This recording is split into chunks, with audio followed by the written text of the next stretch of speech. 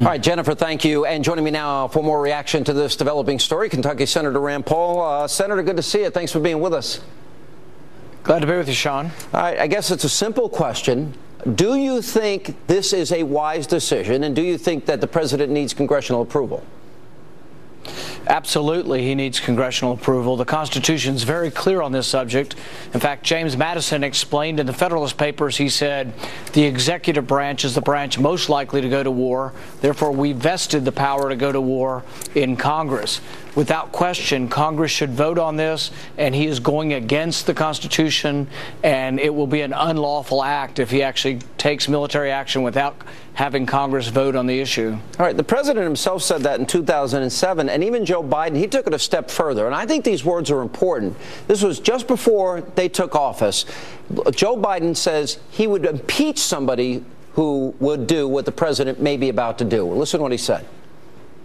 I was chairman of the Judiciary Committee for 17 years, or its ranking member. I teach separation of powers and constitutional law. This is something I know. So I got together and brought a group of constitutional scholars together to write a piece that I'm going to deliver to the whole United States Senate, pointing out the president has no constitutional authority to take this nation to war against a country of 70 million people unless we're attacked or unless there is proof that we are about to be attacked. And if he does, I would move to impeach him. The House obviously has to do that, but I would lead an effort to impeach him. The reason for my doing that, I don't say it lightly.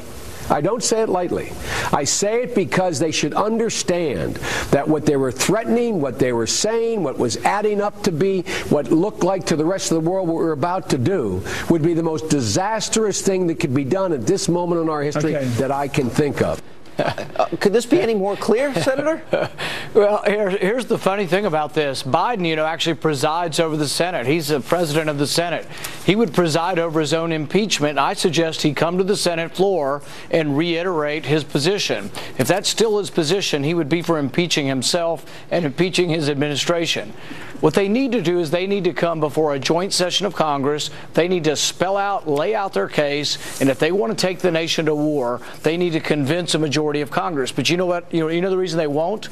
They won't risk a vote because they're worried that they could be defeated. It happened in the British Parliament.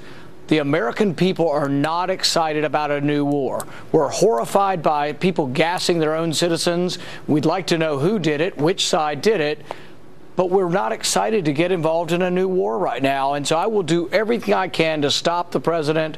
We should not engage in a war, and we certainly shouldn't engage in it in an unconstitutional fashion. Well, you mentioned, early on it seemed like the French and the British were quick to jump on the president's side. You referred to the vote earlier in Parliament that Cameron was a pretty big defeat. It seems like whatever momentum they had to go forward with this seems to be stopped. Do you think that's also emerging in Washington? Well, see, this is what Joe Biden was talking about. The separation of powers allows for checks and balances. It allows for a cooling off period. It allows for people not to emotionally go to war. You have to think about it. And when I think about war, I think about one of my sons or one of your sons going off to war. We do have to fight on occasion, but when we fight, we should fight to win. We should fight for an American cause. I can't see fighting to impose Sharia law in Syria. I also can't see sending my son to fight with Islamic rebels against Christians. I also can't see my son going to fight on the same side as Al-Qaeda. There are so many ironies and unfortunate muddling nature to this that I can't see why we should get involved, and there are potential repercussions. If he launches this little piddling attack with a few cruise missiles, it won't stop chemical weapons, but it may well incite a gas attack on Israelis. I think it's a big mistake. I think that's certainly one consequence. It could even start an all-out war in the Middle East if the Iranians get involved, as they threaten to do so. There's a question about U.S. intelligence. The Washington Times today said they're still working through an assessment. We haven't ascertained completely that it was Assad that's responsible for the chemical attack. That's backed up by an article in the Telegraph, and even our own Associated Press said it's not a slam dunk. Don't we have to be sure and certain that he's responsible before we make this decision? Well, some commentators have been asking an important question. Pat Buchanan wrote this in an essay, and he asked the Latin phrase cui bono, whose benefit is this? So does it benefit Assad to have used chemical weapons? Absolutely not. That's incurred the wrath of the world, and he's known that it would. Whose benefit? It seems to be to the benefit of the rebels. So the rebels have every incentive to have used chemical weapons. I don't know who did, but I've been presented with no evidence yet, and I'd like to see the evidence before we go off half-cocked into a war. Yeah, would we, if in fact the president does this, Dennis Kucinich said that we're going to be using the U.S. military to help, support, and back al-Qaeda.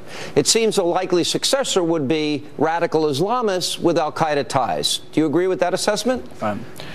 Yes. I mean, they say that al-Qaeda comprises about a third of the forces, that they're the fiercest fighters, and if Assad is toppled, in all likelihood, there will be a successive civil war, and in all likelihood, al-Qaeda may take over. But the other question is, what if the other Islamic, the better, the moderate Islamic rebels take over?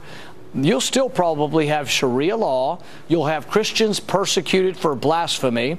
There's a woman named Asia Bibi in Pakistan right now on death row who they say committed blasphemy, and all she says is, I drank out of the same cup as some of my Muslim workers. So that's not the kind of thing I see that I want to send our young boys and girls to live and die for, to impose some sort of Islamic regime on Syria.